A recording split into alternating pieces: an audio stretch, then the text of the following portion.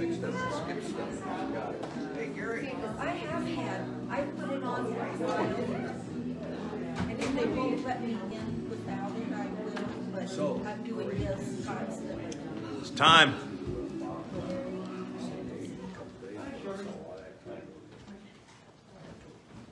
Would you all stand as we sing our opening song, which is Come, Now is the Time to Worship.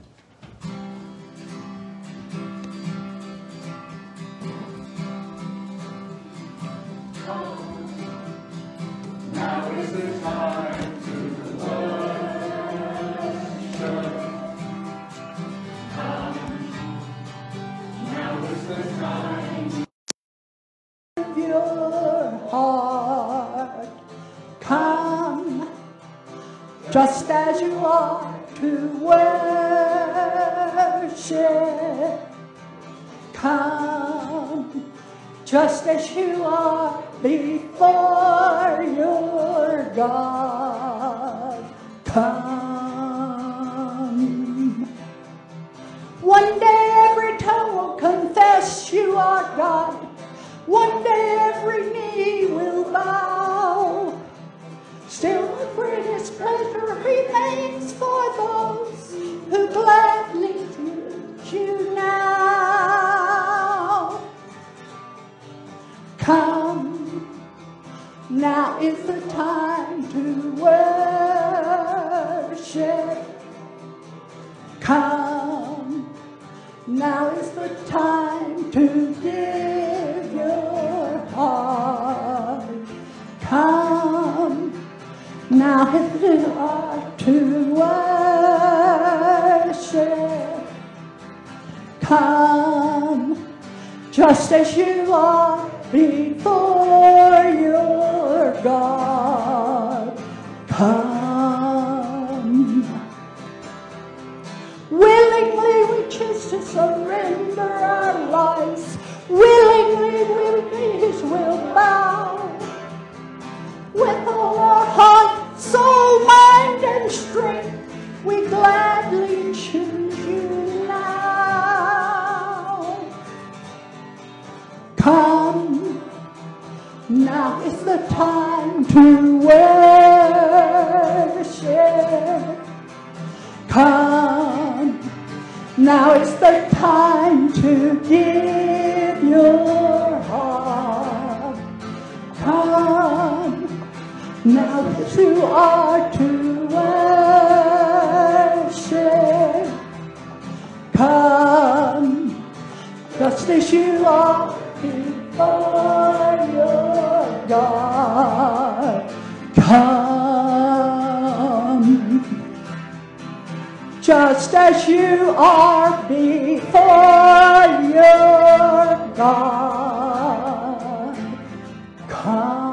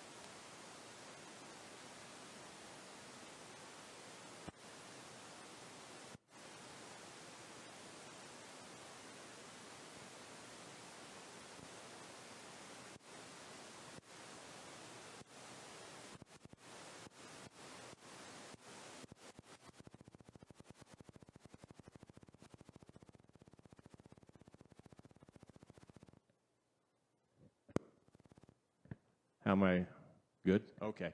The Bush Valley Craft Club is still auctioning their quilt this fall, and they're way behind in revenue, and that revenue supports local area churches like it does every year, and the school in Alpine.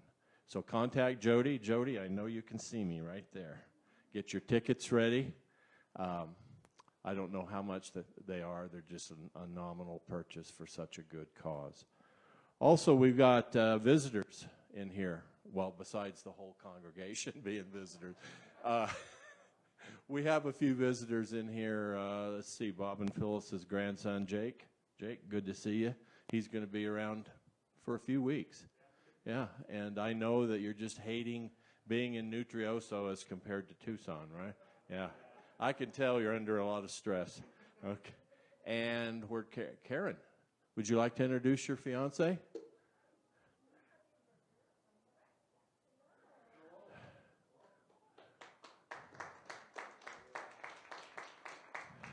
And Steve, you're going to retire in February. Is that right? The plan. Okay. And you guys are getting married next month. Is that right? Oh, that's great. That's absolutely. It's so good to have you here. And so good to see your fiance here, too. Any other visitors? Don't think so. John, it's good to see you back. And Sean. Sean's up here. Make sure you make John and Sean feel welcome today. And I'm looking around. I think Tom's back there. Good to see you, Tom. All right. Any announcements that need to be made that I haven't covered? Yes, sir.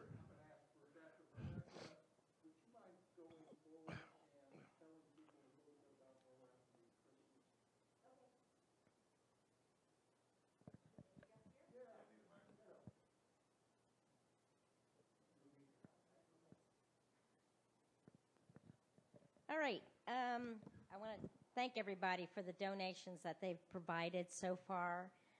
It's come in so handy. It's wonderful because I usually buy them myself. So, but we still need toothbrushes really bad. We need children's and adults. We need hair ties like barrettes and things like that. We never get enough of those. We need brushes for the girls' hairs and barrettes of all sizes, any amount.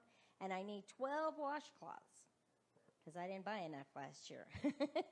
And I need 4 large Band-Aid boxes, 22 pencil sharpeners, scissors. I need 40.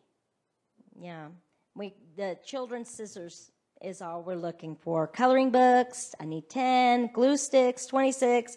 Pencil sharpeners, 30, and the Matchbox-like cars. You don't have to be Matchbox. It can be anything.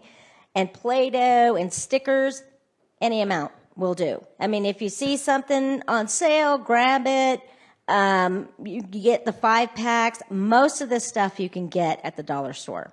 That's where I do a lot of my shopping. So, but I really appreciate on September 11th, the shoebox group are going to be here at the church praying over our church for this year's shoebox drive.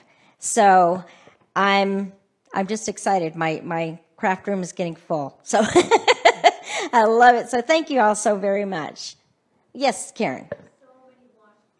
Oh, wonderful.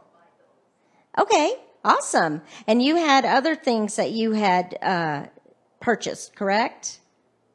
No? Okay. Okay, because I thought somebody had told me they were going to purchase crayons and things like that. So that's a different Karen. Okay. All right. Well, that's perfect. Thank you all so very much for your help. Sorry. All right. And, of course, the shoebox Operation Christmas Child is by Samaritan's Purse is what she's referring to, that this church absolutely excels in every October. Yeah. Yes, sir.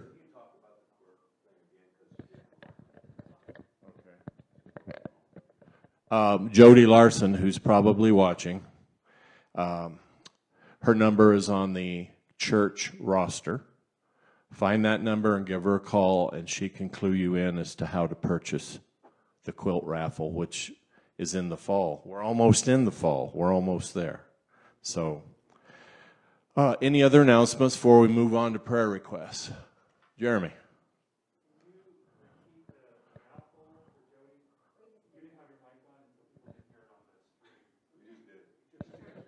Okay. It's still not on? No, it's on now. Okay, yeah, I just did. Yes. Okay. Prayer requests. Let's move on. I've got a couple written down here. The Blair's daughter, Renee, is having gallbladder issues. And for any of you that have ever had those, just, oh my goodness, talk about pain. Pray that God will show her which route to take. She has two choices, surgery, which she's trying to avoid, and I don't think anyone in here would blame her for that. And there's a holistic approach, but it takes a year. So, and it takes commitment. And Mary was telling me, if anybody can commit to that and get it done, it's Renee. So just that God would influence her thinking and show her, hey, this is what I want you to do. Okay? Also, Jenny, I wanted to ask you, and I meant to mention this last week, how is your mother doing?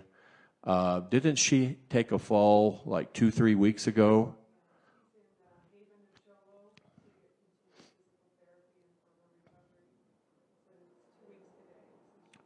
2 weeks. Okay.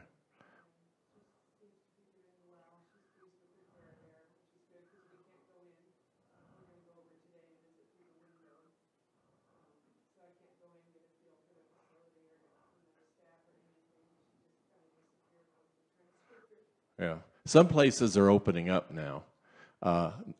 Not all places, but some places. Myself and Dave Stuckey's friend from Kansas, some of you have met him. His name is Dan Fricker. Big, tall, lanky guy that Dave has known for 44 years.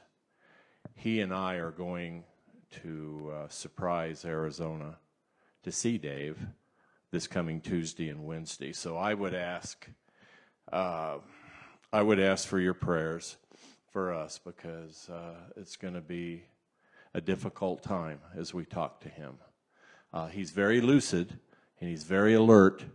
Cognitive levels are off the charts and he's doing well, and his speech is improving. I think Mark, when did Mark go see him? It was this past week, wasn't it? Yeah. But we've got to go over some things with him that's going to be tough. So if you would pray for that meeting, I would appreciate it. Also, our missionary, Tom and Laura Rekwat in Mali, West Africa, they are, for some reason, a lot of their supporting churches and individuals have just quit giving. How would you like to be in Mali, West Africa, and see your paycheck drop by about 10 or 12%? It's tough. I think they are 93% supported right now. And another family named Frazee, F-R-A-Z-E-E, is that right? Frazee. Same situation. And speaking of missions, last Sunday was Fifth Sunday Mission Sunday. And Shirley, what did you say it was for Jessica Murphy that came in? $525 was given for Jessica. That's excellent. Absolutely excellent. And thank you. Thank you for doing that. All right. Any other prayer requests? Pastor. We've got a couple. Bob Bath continues to go through some tests. We need to pray for Bob. Okay. And then Robin and Dan Griffiths. Robin fell this week, and that's the reason they're not with us this week. She fell, and she's having to recuperate. And Dan's, again, like some of our wounded wingers, is looking at some shoulder surgery before long. So okay, they need our prayers. Robin and Dan Griffiths. Phyllis? Yes, our daughter-in-law, Luann, is in the hospital. It was an emergency thing, and they're trying to, she's got arteries that are blocked, a number of them, and they're trying stents first. And if the stents don't work, then they'll have to do bypass surgery. Goodness. Yeah. Okay. It's a shock. Is she still there? Oh, yeah. Okay. All right. So, and also Tammy. Well, Tammy's, this is a week for chemo. Okay. Yeah. Feeling well. Yucky. Okay. So Luann and Tammy Oppel both need our prayers. John? Just say travel prayers for the extended church family and Okay. And there's lots of people on the road. In case you haven't noticed it, there are people everywhere up here. Tucked away in the forest, on the highway, just, it's unbelievable. Goodness. You've never seen this many cars going up on the road. I know. Yes. Shirley? My grandson Kevin is still having problems. They think it's his appendix, but they're not willing to do anything at this point, even though he's in a lot of pain. So please continue to pray for him. Okay. Rebecca? Bob's cousin Bill Ford is going through chemo and radiation for the second time. Okay. Last name was Ford? Okay. Because Nancy's going to ask. Sometimes when it doesn't come in clear on this, I get an email and Nancy says, da-da-da-da-da. So what was the first name? Bill? Bill Ford. Got it. Anyone else? Lex?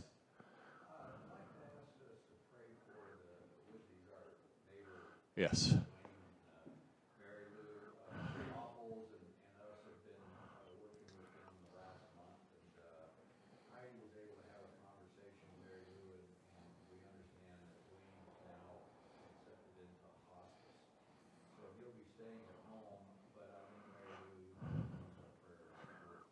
Absolutely. Amen. Absolutely. She's just about spent. So. Yeah. Yeah. Okay. Thank you. Thank you for that. Jeremy. Jody Larson needs fair sore throat. She woke up with a sore throat this morning, and Richard Johnson is exposed to the COVID, so he's quarantined for 2 weeks. So Karen's just asking to pray for him and pray that she doesn't get anything as well. Okay. So Nancy, Richard, and Karen Johnson, and Jody Larson. Any other prayer requests? Kim and I still have an unspoken request. Okay. We hope that we'll be able to explain in a few months. So, Okay. believe in prayer. We appreciate it. Absolutely. Unspoken requests for the gold shots. Anyone else? Okay. Mary?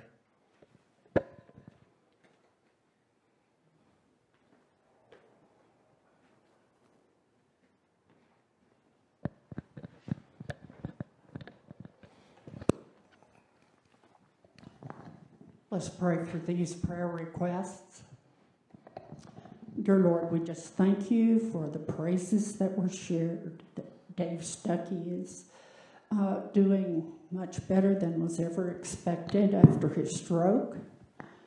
Thank you that the love offering we sent to Jessica was $525 extra above our monthly support for her. We just lift up a lot of requests. Jenny's mom, Renee, the Requads who have lost support, Robin and Dan Fricker with Robin's fall and Dan's shoulder. We lift up Bob Bath for God's healing as he goes through some more tests. We lift up the Apples' daughters-in-law with medical issues. Shirley's grandson, Rebecca's cousin, the Whitbys, and the friends of John's that are coming up today. We request your traveling mercies for them.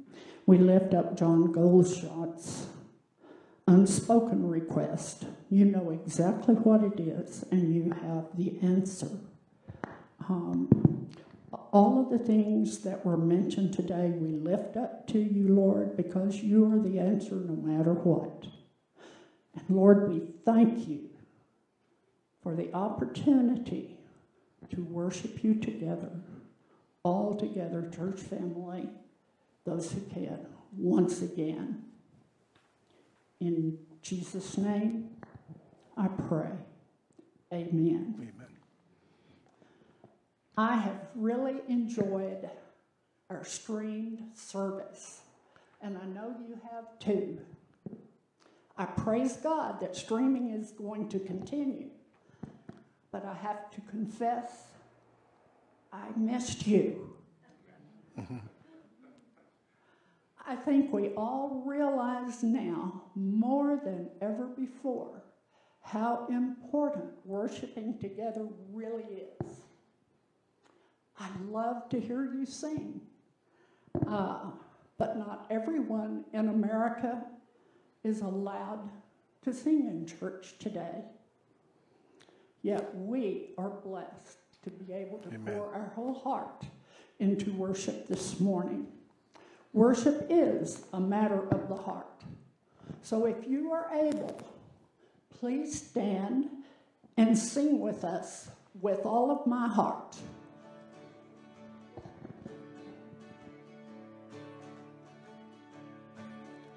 With all of my heart, with all of my heart, I will praise you, Lord, with all of my heart, with all of my heart, with all of my heart. I will praise you, Lord, with all of my heart. I will give my love to you. You're the one who first loved me. Through every moment of my life, with every breath I breathe, with all of my heart, with all of my heart, I will praise you, Lord, with all of my heart, with all of my heart, with all of my heart. I will praise you, Lord, with all of my heart, with all of my heart, with all of my heart. I will praise you, Lord, with all of my heart. I will sing my praise to you. You're the reason for each rhyme. Your spirit captured all of me, strength and soul and mind, with all of my heart, with all of my heart.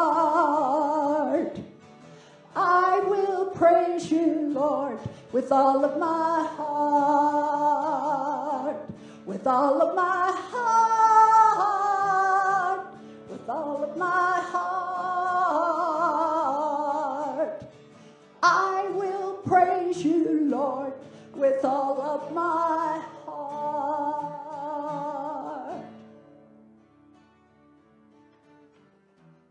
I worship you, Almighty God. I worship you, Almighty God.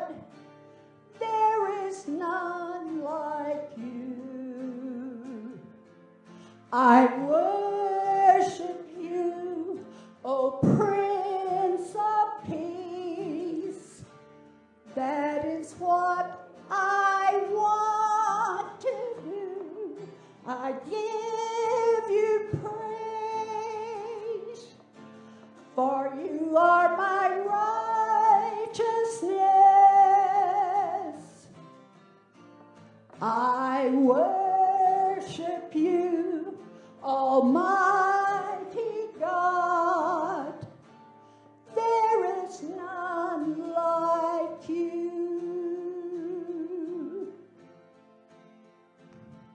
Oh, worship the King. Oh, worship the King. All glorious above, and gratefully sing His power and His love. Our shield and defender, the Ancient of Days, pavilion in splendor and girded with praise. Frail children of dust and feeble as frail, in thee do we trust, and nor find thee to fail. Thy mercies, how tender, how firm to the end. Our Maker, Defender, Redeemer, and Friend. Praise God from whom all blessings flow. Praise Him, all creatures here below. Praise Him above, ye heavenly host. Praise Father, Son, and Holy Ghost. Amen.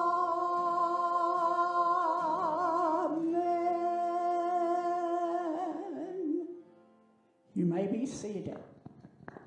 Bruce Novak has our scripture today. Bruce? Thank you.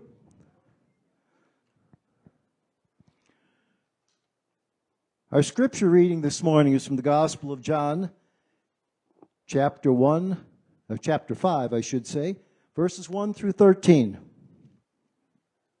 Give you a minute. Turn there if you want.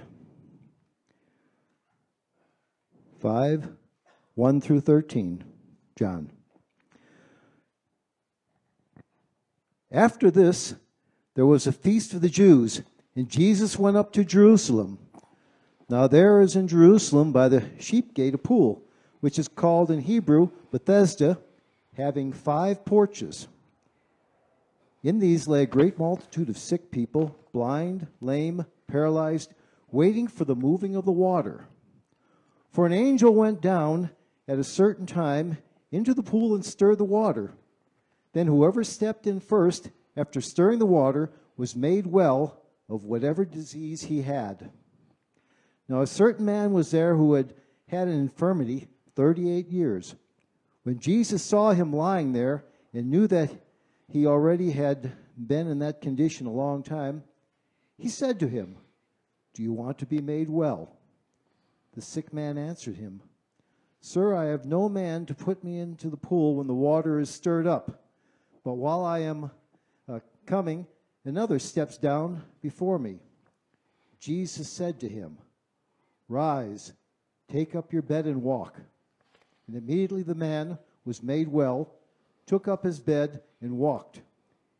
And that day was the Sabbath. And the Jews therefore said to him who was cursed, "It is a Sabbath. It is not lawful for you to carry your bed." He answered them, "He who made me well said to me, 'Take up your bed and walk.'" Then they asked him, "Who is the man who said to you, 'Take up your bed and walk'?"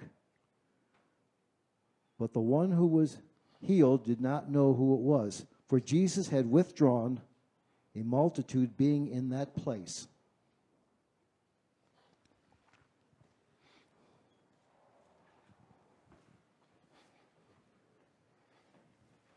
You have no idea how good it is to see each and every one of you here this morning. You know, people say it's great because we're a body of Christ, but may I tell you, since I first became acquainted with this church, we are the body of Christ. We're part of it, but we are even more importantly family. Family. When I stood up here, and I thank God for the people like John and Jeremy and Peg and so many people, my son and his wife, helping to put this together each week, to come in here and address more or less an empty space. I tell you, it was good, but this is blessed. and it blesses me to be back with you again. If you have your Bibles, I'd like you to go back to that passage that Bruce just read, John 5. And there are so many rich lessons that we can get out of this one passage. But I'd like to give you 4 truths that I pray that you will take home and apply to your life. And if you've already got it in your life, fine, share it with somebody else, because these are important truths in this time. You know, there are so many people who hunger for a second chance. Now, I know that you're all perfect, but as being a person who is not perfect and who has made some pretty good blunders in my life, I am a man who appreciates a second chance. A second chance. Now, sometimes people crave that second chance because a hole has been dug for them and they feel like they were dropped in it and they've just been covered over to where their world, their life is full of darkness. There's no hope. The hole is dug by others for us, and we allow them to put us in there. Over the years, I've had a chance to counsel with people, and they've told me, Tom, since a child, people told me that I was worthless, that I was an unlovable person, that some people have even told me that their parents say, wanted you. And literally what those people did was to dig a deep pit and allow themselves to be put in that pit and be covered over. Sometimes it's the fault of others that we would really like to have a second chance. But sometimes, quite frankly, it's because we just make some really dumb mistakes. Amen? Now again, I don't know about you, but I've made them. I've made poor decisions, poor choices, and because of those things, it's caused me and others pain in my life. And there's so many times I wish I could say, God, could we not somehow supernaturally spend hands of time and just start over, a do-over, as they said in City Slickers. But you know, we're so fortunate because the God of creation, the God who we love, the Savior who loves us, is just that. He is a God of second chances. He is not that God who looks for every opportunity to put us down, cast us off, abandon us. The God of the Old and the New Testament, yes, He is a holy God, and yes, He holds us accountable. But even in His holding us accountable, He wants to give us a second chance, a new beginning, a new birth. And for those of us who are Americans, that's part of our culture. Because the American culture, by and large, is a culture of second chances, second birth. If you saw the Republican National Convention, I'm not going to get into politics, but if you happen to see it, one of the nights we were introduced to an African-American man by the name of John Ponder. Did you see the story that was told about him? John Ponder was a young man who, quite frankly, messed up his life at an early age. He was raised in New York, which is tough enough. Sorry if you're from New York. But he was raised in New York City. He quickly got in gangs. By the time he was 16, he had been arrested for armed robbery. And over the next 20 years, he lived his life in and out of jails. Somehow he got to the West Coast, over into the Nevada area. And while he was high on drugs and drunk, he got involved in a bank robbery that the FBI got involved in. And he was caught, he was arraigned, and he was looking at long prison time because of what he had done. Now, I got to tell you, if you looked at this individual, you'd say, well, why did he deserve a second chance? He continually made the same mistakes over and over. He was caught by an FBI agent who happened to be there at the night of the convention named Rich Beasley. Rich Beasley talks about what he saw in this man named John Ponder. And I'm going to read his words rather than my own.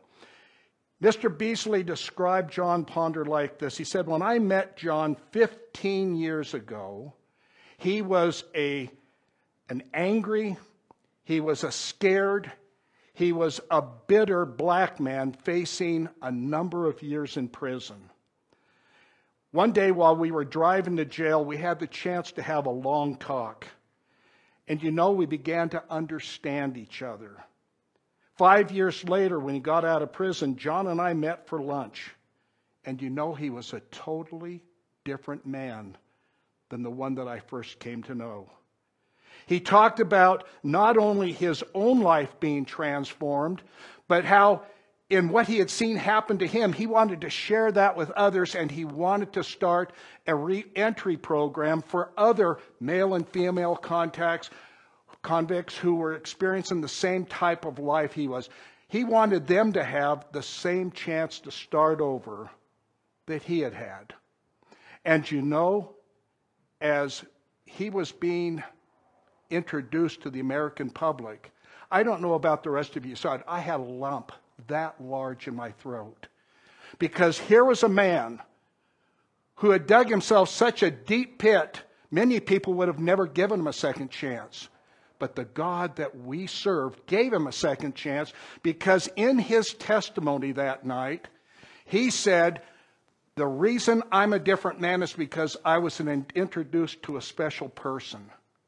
And that special person was Jesus Christ. And he said, when Jesus came into my life, I didn't just ask him to forgive me and to allow me not to maybe go to the good section of the plane rather than the smoking. But he said, I asked him to transform and make me into a brand new person. That's what second chances really mean. Not just forgiving the past, but going on in life with a new beginning. And that's what Jesus says he wants to give each and every one of us. And that's the basis for our story today. If you have your Bible, I want you to look at it, and I want you to take a look at, again, 4 important lessons that we can learn. And I just gave you the first. Our God is a God of second chance. If you're following with me, that's what I want you to write down. When you think that God's all done with you, you're wrong. God wants to give you a start over, a new beginning. Now, to understand this passage, I don't want you to start it at the beginning. I want you to start it in verse 14. Because in verse 14, Jesus stops the man after the healing's taken place, and he says, now that you are well, he's been healed, he's picked up his mat, he's walking. Now that you are well, stop sinning, or something even worse is going to happen to you. Here's what I believe. I believe this in all of my heart. Not all problems in our life come because of sin. There are just bad things in the world. But sometimes when we sin, we bring bad consequences down on ourselves. We bring hurt to our own lives. And I believe that at some point in this man's life, he had sinned in such a way that he became paralyzed. Some people think that it was possibly a sexual sin that caused him, because he had decided to live life on his own terms, possibly a sexual sin had brought on a virus or some type of a malady to where he became paralyzed. And because of that paralysis, he wasn't just a person who couldn't move any longer. He became a person who had to live life begging. And the picture that you get of this person is of a man who has become basically worthless to his community, his Jewish synagogue, but most importantly to himself. Now here's the second great truth I want you to see in this lesson. Not only is God a God of second chances, but that he is a God who doesn't look at us as something to be abandoned and something that's worthless. He looks at each of us, no matter what our life has been like, as something that is precious and that he wants to reclaim and redeem. The second chance, but also the idea of being reclaimed and redeemed. The last time I spoke 2 weeks ago, I talked to you about two parables. One about a lost treasure and one about a pearl of great price. And the lesson that was there is that out in that field was a treasure that was covered up and buried. And a man went out and found that treasure, and he was willing to give everything he had in order to purchase that field to reclaim that treasure that was buried. The other thing it teaches us is that here is this little tiny pearl that is of such great value that the merchant was willing to sell everything he had to purchase that pearl. Now, what does that mean to us? What does it mean concerning this person? We may be feeling like we are buried, that we can't see the light of day, but that there is a God out there who will give everything that He has in order to pull us up and to reclaim our lives. He is a God of second chances, but He's also a God who treasures each and every one of us. Take a look to see how far this man had a hole dug for him in life. Look at John 5:2. Inside the city, near the sheep gate, was the pool of Bethesda. This isn't probably in your Bible, but the term Bethesda means the house of mercy, with 5 covered porches, and crowds of people, blind, lame, and paralyzed, lay on the porches. One of the men lying there had been sick for 38 years.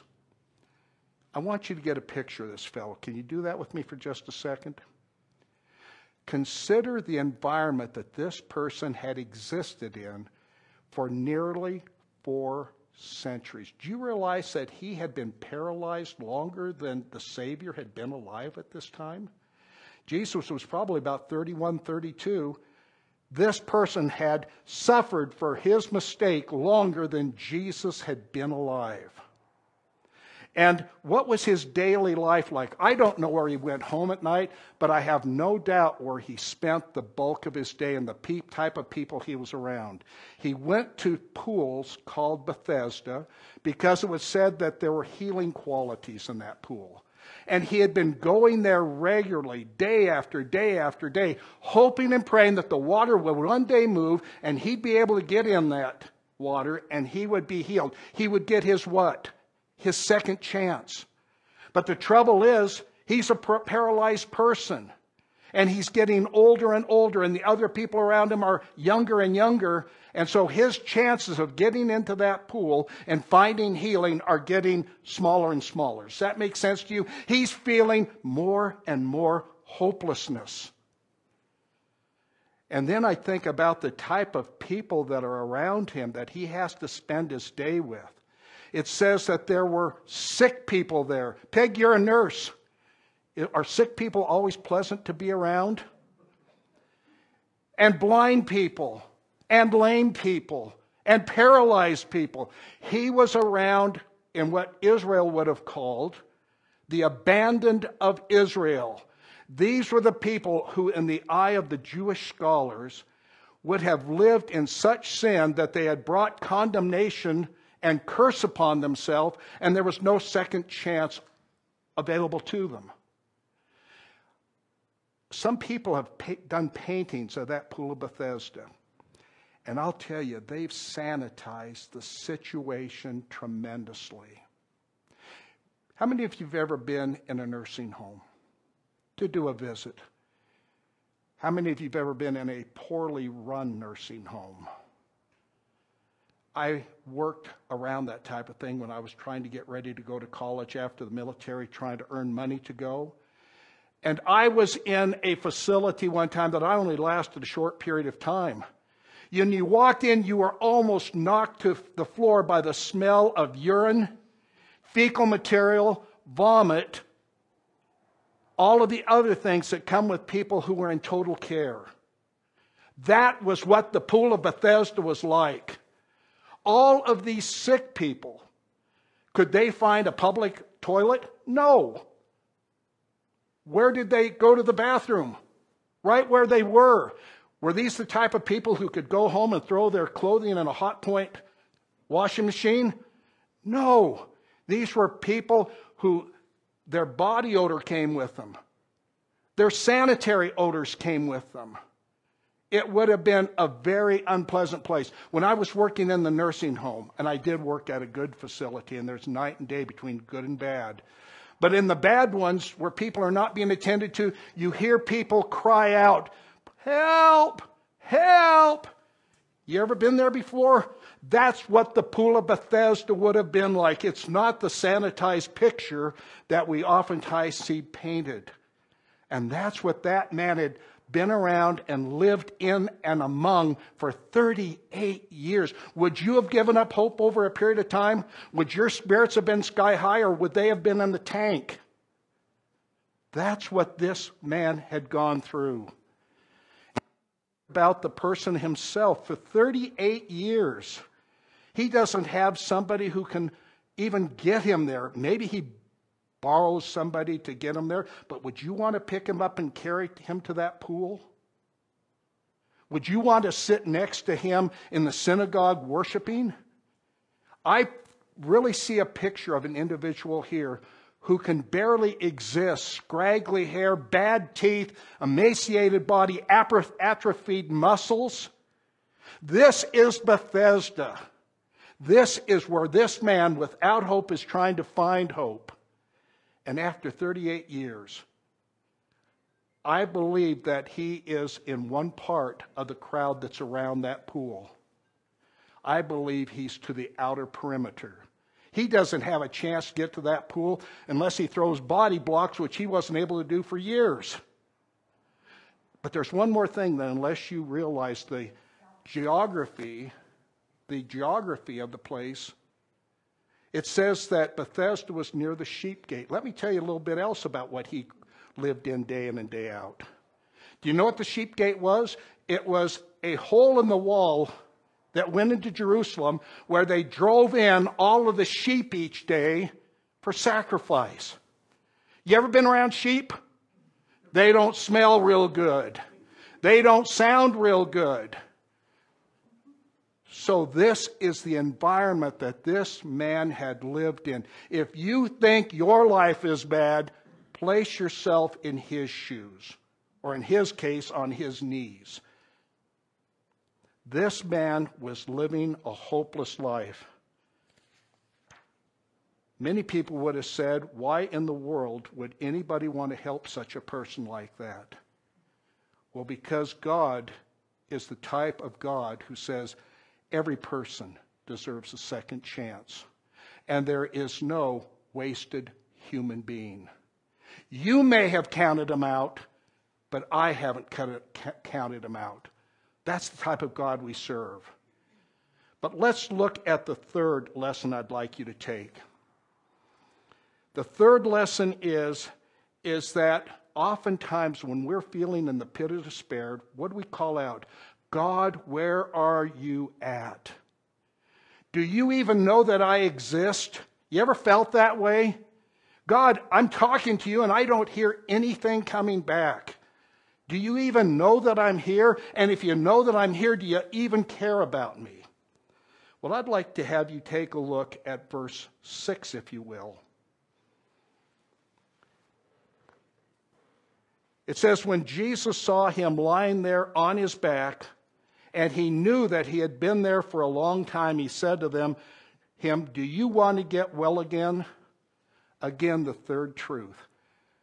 This man, I believe, had thought that God had abandoned him and forgotten him and didn't know his name forever. But here's the truth. I don't care how far you and I have fallen in life. God knows who we are, and God cares about us personally. If you don't believe that, may I give some passages? Just write these down. I'm sorry, we don't have time, but I will read them to you. Jeremiah, the first chapter, verse 5. God said to the prophet Jeremiah, I knew you before you were formed in your mother's womb. Mary, before you were a zygote, God knew you. Mark, God knew you before you were even brought into your mother's womb. God has been aware of us since the beginning of time. Another passage, Isaiah the 46th chapter, verse 4.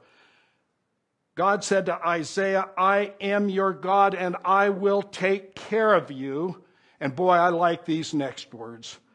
Until you are old and your hair is gray. And for some of us, he said, even if you don't have it. And that's a special blessing for me. Maybe Rob too, I don't know.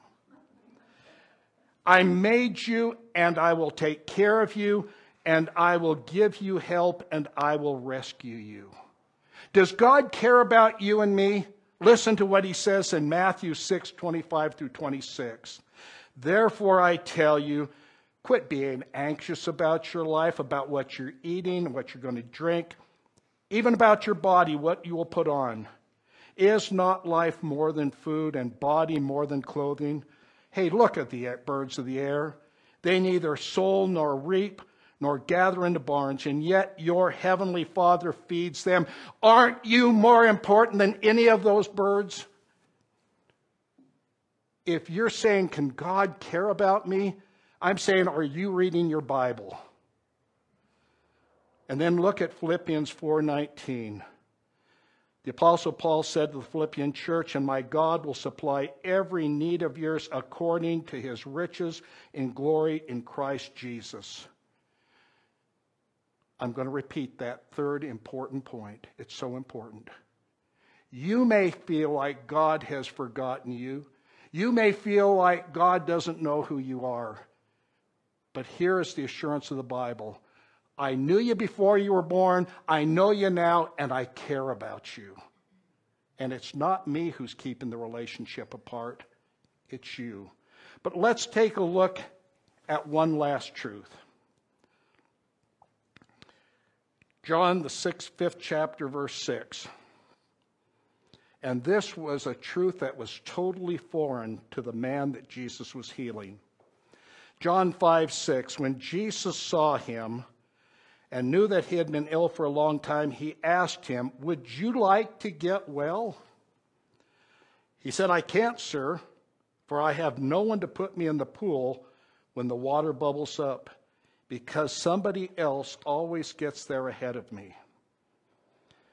You know, when Jesus came to that area, the pool of Bethesda, he wasn't sitting there saying, who am I going to heal today? I don't believe that. I believe that he had a targeted mission. You know what I mean?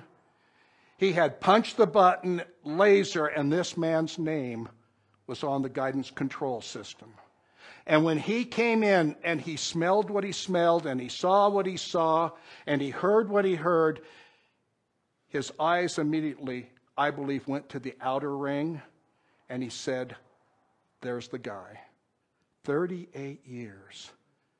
Caused by his own sin. A man who has given up on life. I'm going to go back to that individual and I'm going to help him.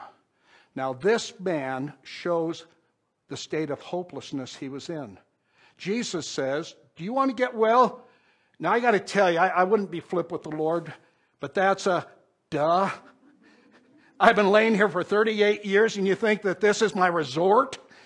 This is not my timeshare. I'm here because I need help. I'm here because I want help, but I have no one to help me. I have not a single person who will pick up this emaciated body and get him to where he can find healing. And Jesus doesn't say, I want you to notice this, he didn't say, well, come on, I'm going to get down here and I'm going to lift you up and I'm going to walk and we're going to stand right by the pool and when it bubbles up, I'm going to toss you in. Jesus didn't say, I'm going to run interference for him. I'm going to out of the way and hold him back until you can get in. Here's the fourth truth I want you to get. The gift of God's forgiveness and grace, and please get this, the gift of God's forgiveness and grace is not a prize you and I have to win. This man thought, in order for me to be healed, I got to beat everybody into the pool, right? That's what his concept of healing was here. I've got to beat other people to get to that pool. The gift of God's forgiveness and grace is not a prize to be won, but it's a gift to be received. You don't have to earn it. You don't have to holler out from the ground, "Hey, I'm a treasure down here. Anybody listening, come by and dig me up." God knew that you were in the hole before. You don't have to call out. God's grace, His forgiveness, not a prize to win, but a gift to be received. Jesus says to the man, "You want to be healed?" "Well, yeah, but..." No buts. "Pick up your mat. Walk." "But I didn't get in the water." "Pick up your mat. Walk."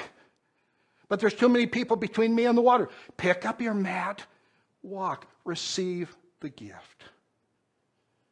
Now, I want you to take away these truths. If you're feeling hurt, if you are feeling any hopelessness or helplessness, listen to those truths one last time before we stop.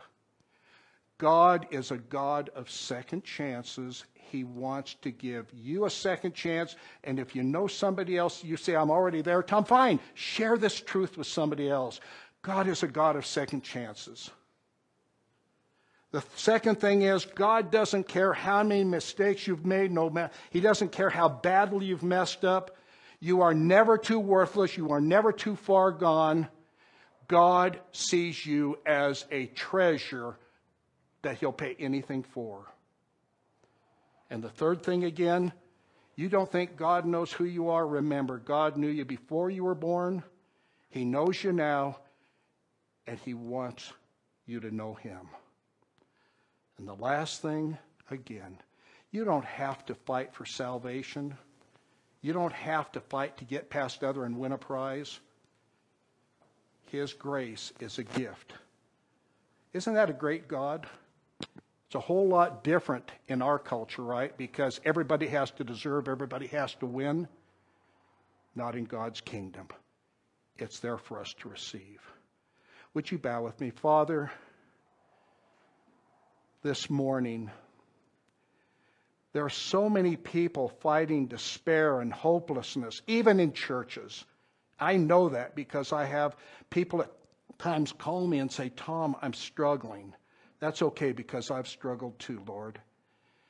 But thank you, Father, for these truths that you love us more than we could ever know, and that you're aware of who we are, even to the number of hairs on our head.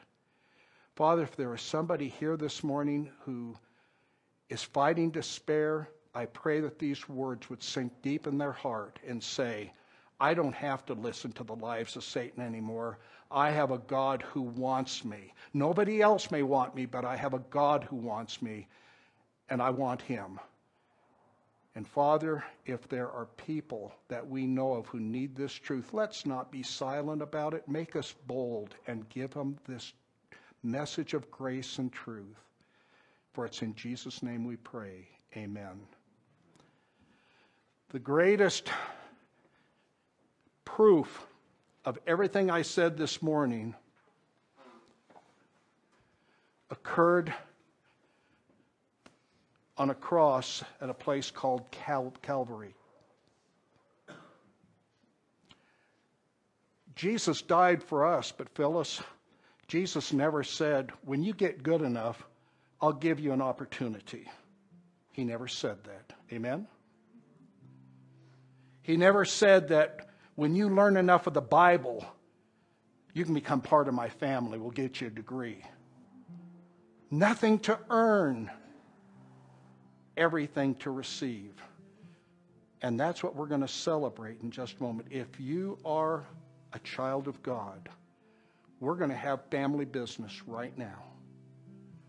We're going to thank our father, our older brother, for the truths that we heard this morning. I'm going to ask Bruce and Bob if they would come. And I'm going to ask a favor of each of you while they're passing the cup, the bread's on the bottom.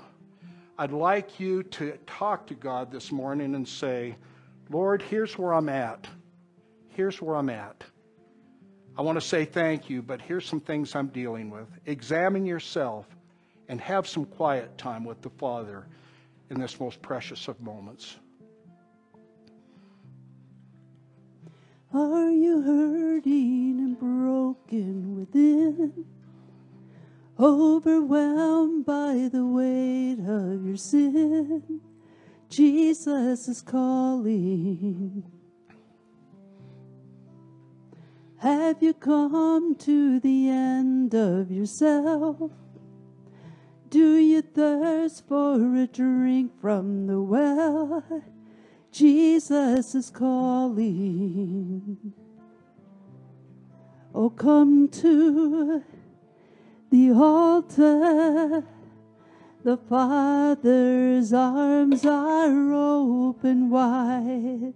Forgiveness was brought with the precious blood of Jesus Christ. In the bottom cup, you'll find a piece of bread, unleavened bread. Jesus said that this represents to us his body. His body. You and I can't even imagine the pain that Jesus went through on the cross, the physical pain. We can't even imagine. The actor who played Jesus in the Mel Gibson film, they had a special piece of material around his back. He was being whipped, and he said, one time, one of the lashes went around the side and hooked me, and he said, I almost passed out with the pain, just a little bit of it. Jesus got the full amount of that. Because he did something wrong? No. Do you remember what I just said? Because there was a treasure that needed to be purchased, a price that needed to be paid, a treasure that needed to be redeemed. Look in the mirror. You is it. You is it. Can we say thank you to God? And how much we appreciate it. Father, this bread, thank you so much. We don't deserve this, but we appreciate it more than you could ever know. Help us, Father, to never forget, never take for granted, never spurn the wonderful gift that we received and didn't have to earn. In Jesus' name, amen. Take the bread, please.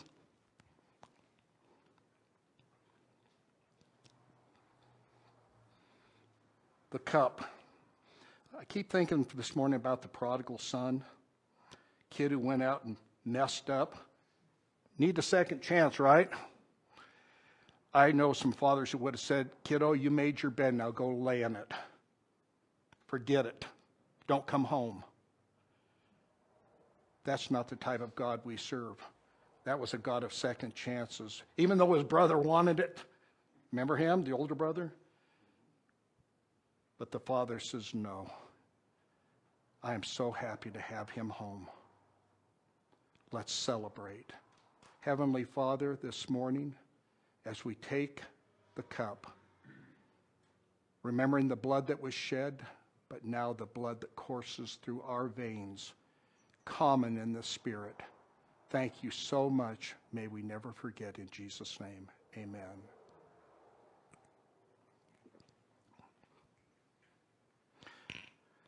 Do we serve an awesome God? Do we have a wonderful God? Let's go out with a song. Let's go out and praise him. But will you do me a favor? This world needs Jesus. I've never seen America at such a time of despair and hopelessness as I do right now. And this election isn't going to fix it. I'm sorry. God is in control. God's in control. Not the Republicans, not the Democrats. God is in control.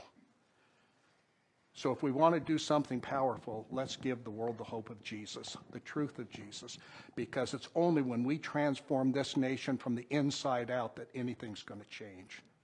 That's your prayers and mine. Let's go stand and sing the praises we have of God. Greater is he that is in me. Greater is he that is in me. Greater is he that is in me Greater is he that is in me than he that is in the world. Greater is he that is in me. Greater is he that's in me. Greater is he that is in me than he that's in the world. Over the coming weeks, we are going to be talking about new beginnings. New beginnings as a congregation, new beginnings as individuals, hopefully new beginnings as a nation. You may think that you are insignificant. May I tell you something? I've been studying the history of revivals for a long time. Revivals don't start in the mega churches. They usually start in small congregations because God tends to take that which appears to be weak to do the strong purposes that he has. Do you believe that? Not podunk, NBC. We are God's family here, and God will use us if we'll but give ourselves to him. Go in God's grace, go in his peace, and go in his love. In Jesus' name, amen.